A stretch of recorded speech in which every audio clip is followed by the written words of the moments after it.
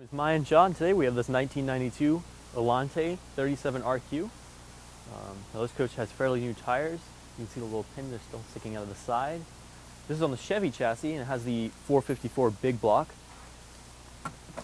This coach also has leveling jacks. I think I need the ignition on. They're already down right now, but if you can watch, here you can take a step back and see the coach move. See that?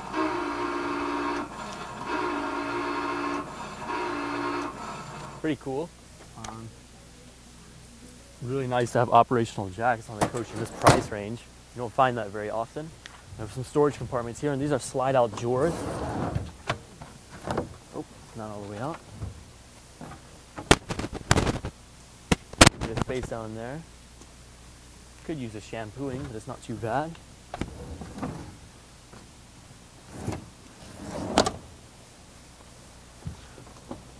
Is this open? Oh, this is locked. That's another storage compartment there. Let's see if this one's open. Okay, that one is open. There's some locks in here, so they don't slide out on you. Here it is.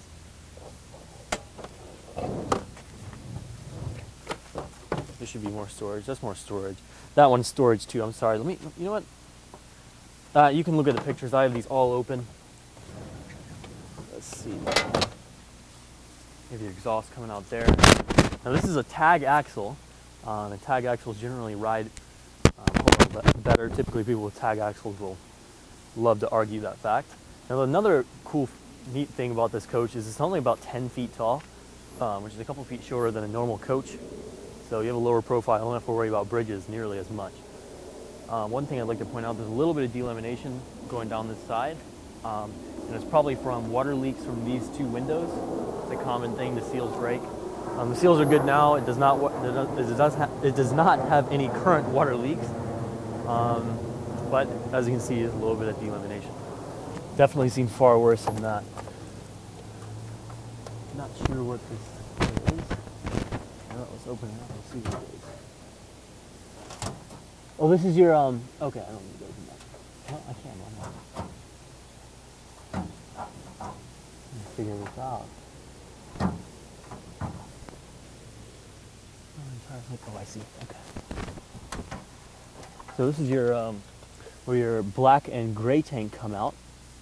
It's nice, it's not exposed like a lot of coaches, older coaches are. I'll put that back later. I'm not going to fiddle with it on camera. You know, when you're nervous, or not nervous, you're on camera trying to hurry and do things perfectly, it's not going to happen. Now we have a 4,000 watt generator right here. It's an Onan Cummins micro quiet generator. It has around 336 hours, which is barely anything on a generator. Oh.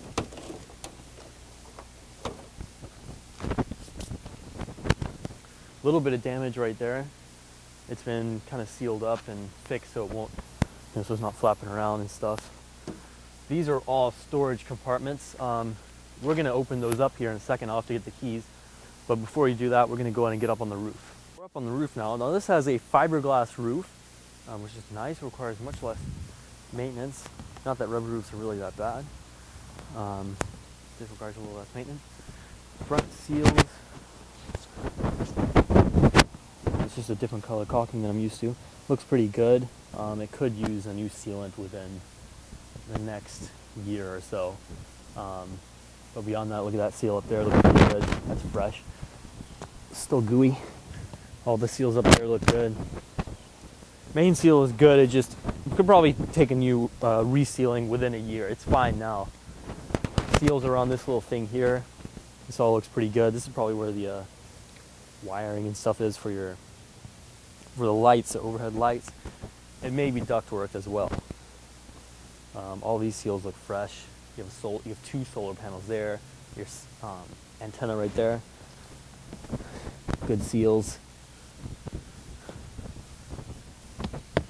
Really solid roof.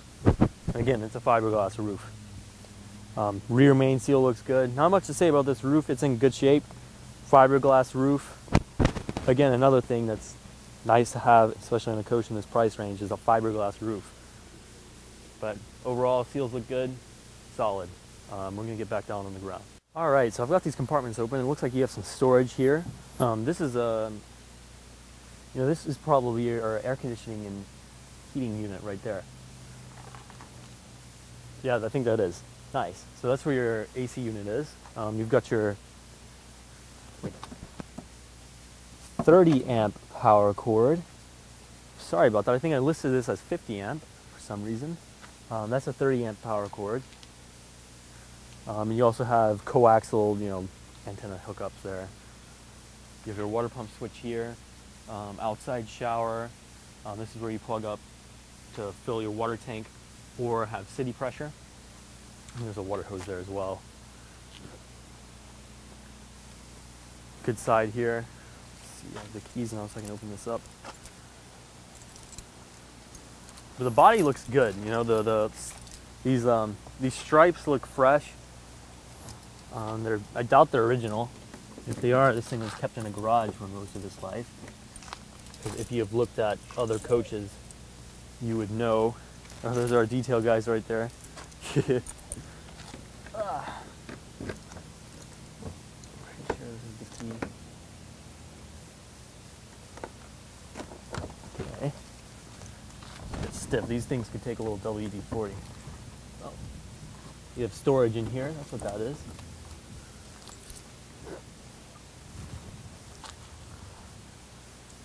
Again, decals look really good.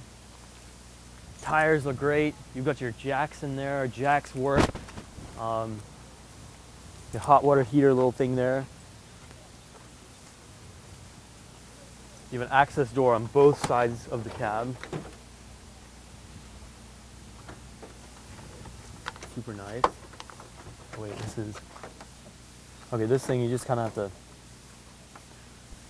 think I remember this.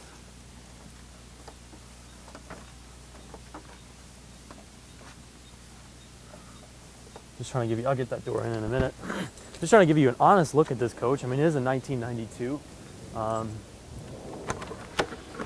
Step works. Right, now we're gonna walk in on this coach, and this thing has a clean interior. There's still a good bit of headroom here, even though it's a low-profile coach. I'm about 5'11", probably about 6 feet with this bun. I'm gonna claim 6 feet at least, and I still have some good headroom here. You have your front cab area here, your doghouse there, fuel gauge. This has 101,447 miles. They have a big upgraded backup camera there. Your temperature gauge, of course. Look at this. These are cassette holders. Cassette holder, that's pretty cool. You don't see that very often. You have your auxiliary battery cut off there. You can jump the battery, your starting batteries off with your coach batteries with that button. Fog lights, ICC, courtesy, stuff like that. Clean front end. Good bit of space for the passenger.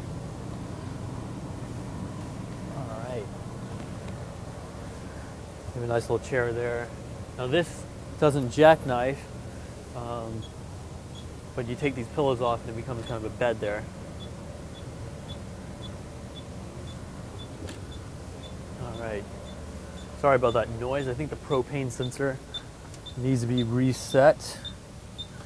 Let me do that real quick. Clean interior. It's got Corian countertops. Here it is. There we go. Corian countertops. There's a little crack here, but not too bad. Good bit of counter space.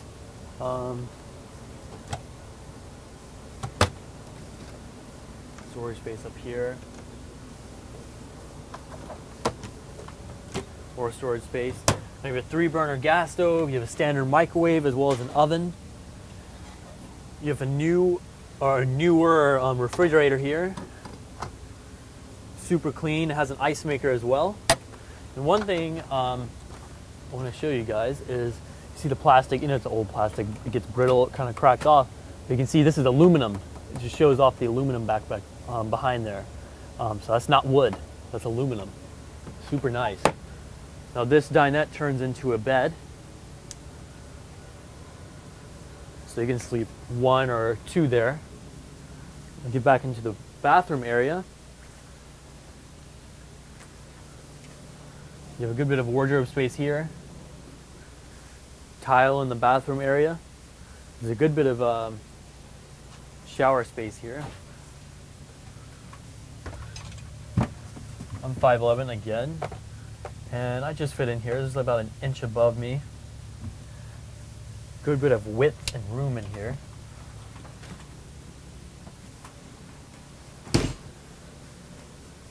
Sink here, vanity, medicine cabinet space.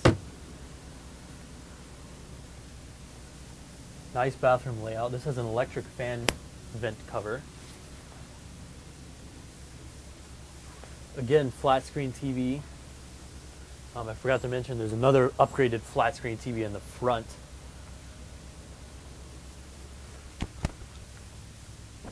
Some wardrobe space back here. Much more space in that cabinet there. You have an old radio as well. Now a couple of the shades in this coach are broken, and typically what it is, I think it's like the spring goes bad. I'm not sure though. I've seen an RV tech fix them quite quickly. I think only 2 shades are bad. Besides that, clean interior. You've got newer floors here. Tile in the bathroom. Good amount of space for this for a coach this low profile, and it can sleep 2 here, so you can sleep a good amount of people. We're gonna get on the road here and take it for a test drive. If you don't wish to join us for that, my number is 864-376-5600. Thank you. All right, we're getting on the highway here with this 1992 Elante 37 RQ. And again, this has the 454 big block Chevy.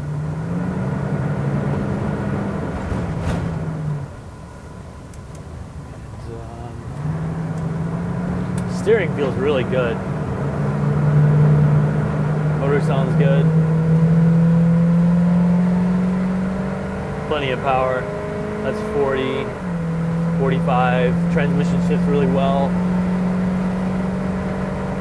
Let's listen to it go in and out here. Shifts great. All the signals work, all the lights work.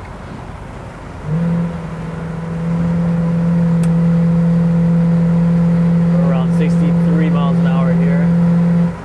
Now it's 65.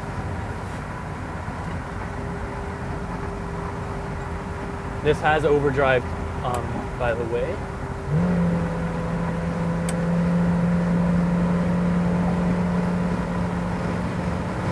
Which is nice for a 92.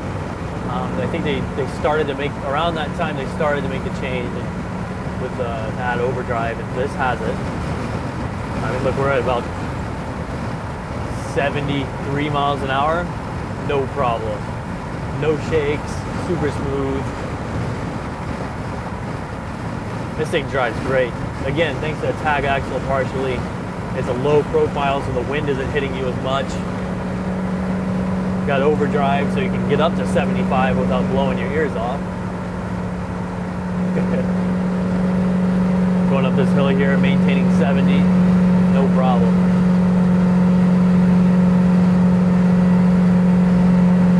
Water temperature's looking really good. Alternator's putting out what it should be.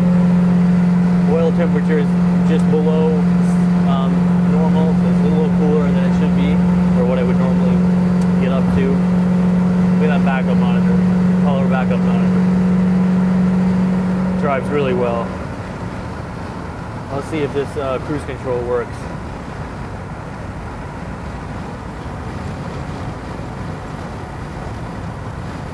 Of course, we're going downhill, so I'm not gonna.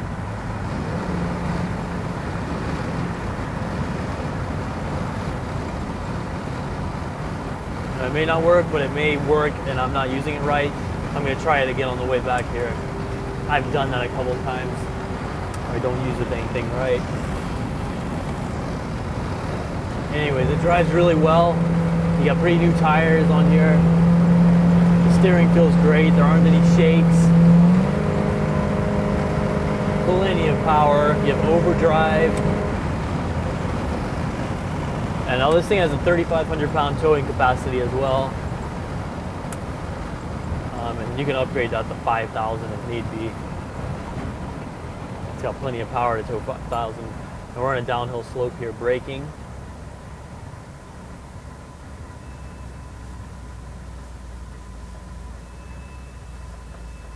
The brakes are pretty good. It may need new pads somewhere in the not too distant future. But they feel pretty good. They stop the coach, no problem. Oh, there's a black M5. That looks good. F10 M5. But sorry, I'm getting distracted with seeing cars here. Lost my train of thought. But it's a solid rig. Drives really well. No shakes in the steering. Brakes are good. Man, that's nice. Yeah, and you have to depress the brake pedal a little bit to get to where the brake zone is, but that's kind of a normal thing for older coaches in general, especially these Chevys. But not even just Chevys, it's really Fords too. These older coaches, you gotta hit the brakes a little bit to get them to stop.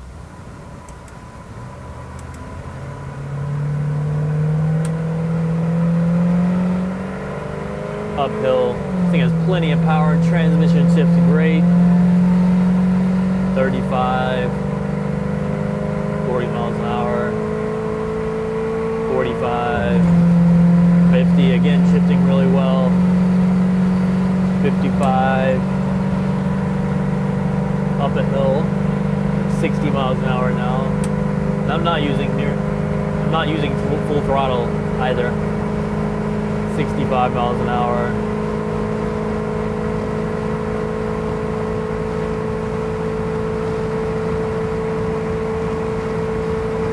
Almost at 70 now. Just kind of inching up to 70. Sounds like we hit overdrive. We're in 70 miles an hour going up this hill.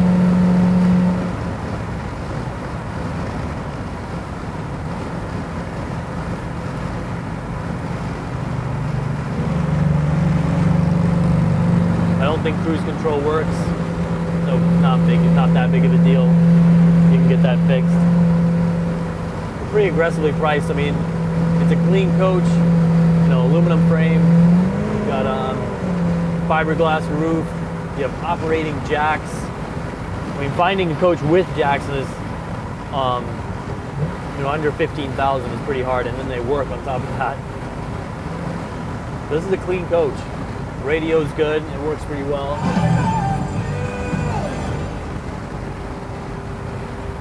Drives good. No shakes. I mean, look at this. I would let off the steering wheel, but I'm on a curve.